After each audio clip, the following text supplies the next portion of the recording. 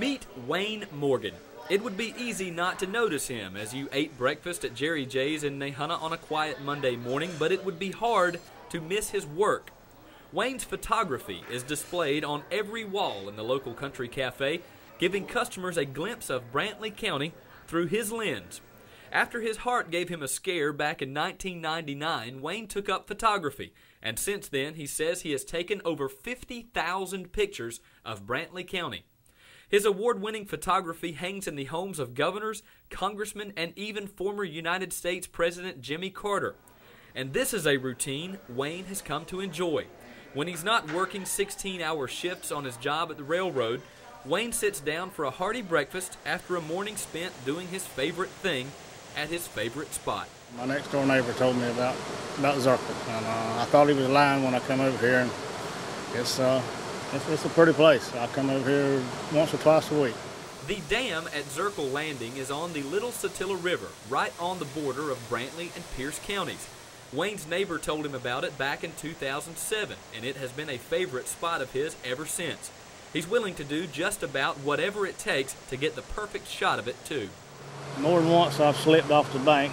It's gumbo mud on the bank. It's kind of slick, and I've slipped several times and busted my tail and slid in the river. So I fell.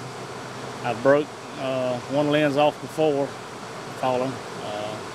Like I say, I've got wet several times, but a little bit of water ain't gonna hurt you. Wayne is a soft-spoken man who prefers to be behind the lens rather than in front of it. But when it comes to the Satilla River, he is willing to stand up and fight.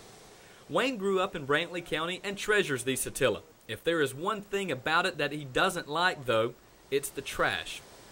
On this morning, Wayne would get soaked through his chest waders trying to fetch a plastic bag hung up in a tree limb. There are different places to throw your trash instead of the river. Don't throw it in the river. I run into a lot of beer cans, worm cups, beer bottles, a lot of alcohol involved, baby diapers, plastic bags and cups. I run into that a lot. So it makes me think as a family out and taking their kids and showing them the pretty spots on the river and then leaving their trash behind. That's aggravating.